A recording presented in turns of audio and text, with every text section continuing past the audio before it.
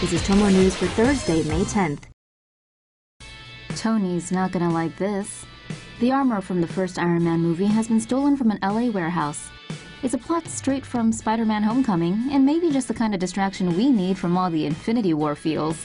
The $325,000 suit was being kept in a prop storage facility in Pacoima and likely got taken between February, when it was last seen, and April, when employees noticed it was gone. Seems like a job for the Avengers, but sadly all we got is the LAPD. The guys in blue currently have no suspects, but thank God, Twitter does.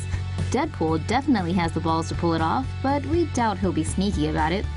Pepper though, or even Robert Downey Jr. himself. Heck, it might turn out to be Vulture, or someone dressed like him. Wouldn't dismiss the Marvel nerds either. Who knows, maybe one day someone will cosplay in the original armor and we'll be none the wiser. Whoever it was, mad props to you. Mom shaming now? Oh boy. A breastfeeding mom says she was humiliated by American Airlines employees after attempting to bring her breast pump on board.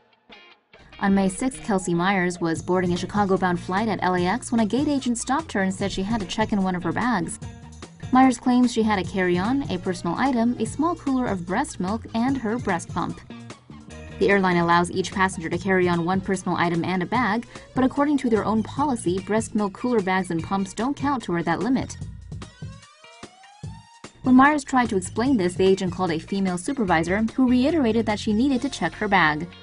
The new mom said she had extra pump supplies in her carry-on and needed it with her, but was then chastised in front of 50 other passengers when the supervisor mockingly asked, "How many boobs do you have?"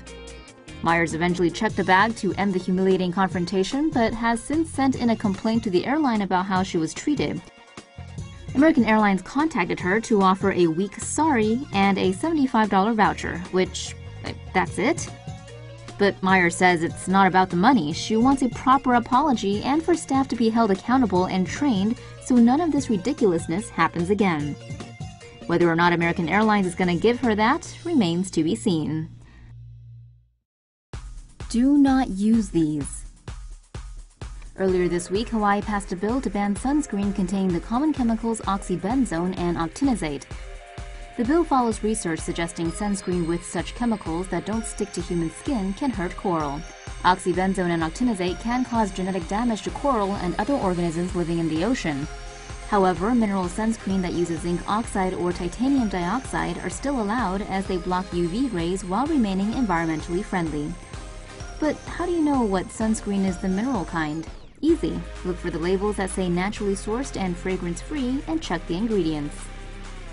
In a response to the bill, Hawaii Senator Mike Gabbard said he believes Hawaii is doing the right thing by banning chemical-based sunscreen. He also added the bill will make a huge difference in protecting coral reefs, marine life, and human health. One step closer to the Jetsons. To make Uber's flying taxi service UberAIR a reality, it will need the landing pads that Uber is calling Skyports. At the ride-hailing company's second annual Elevate Summit in Los Angeles, Uber's partnering architecture and design firms showed their winning designs for what these Skyports could look like. Designed by design and architecture firm Corgan, the idea is to make the platform easily adapt to its parts anywhere. The system has a Skyport that could be added to open spaces like parking garages or the roof of skyscrapers. It is said that each Skyport could carry 1,000 landings per hour. Also, Corgan imagines the system could also be used for events like concerts, art festivals, and gardens. Pickard Schulte and Arup took the idea to elevate with their design. It is said the design could be able to handle 180 landings and takeoffs per hour per module. Boca Powell's approach is said to be able to accommodate 1,000 VTOLs and a landing and takeoff in 3 minutes. The facility is said to be able to adjust for wind change. Gannett Fleming's design could support up to 52 eVTOLs per hour per module, and it hopes to facilitate more than 600 vehicles and 4,000 people per hour by 2028. The Beehive design from Humphreys & Partners would be able to handle 900 passengers per level an hour. The Beck Group's design concept could be able to accommodate 150 takeoffs and landings per hour and can be scaled up to 1,000 trips per hour. Well, Tomo Sapiens, which one is your favorite? Valve launching mobile apps. Have you got Steam on your home computer with dozens of games?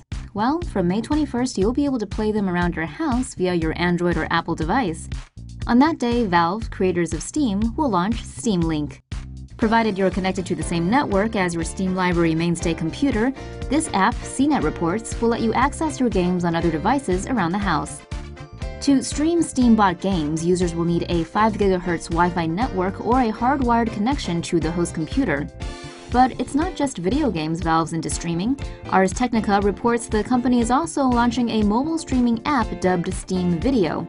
That'll let users watch shows and movies bought on Steam on their mobile device.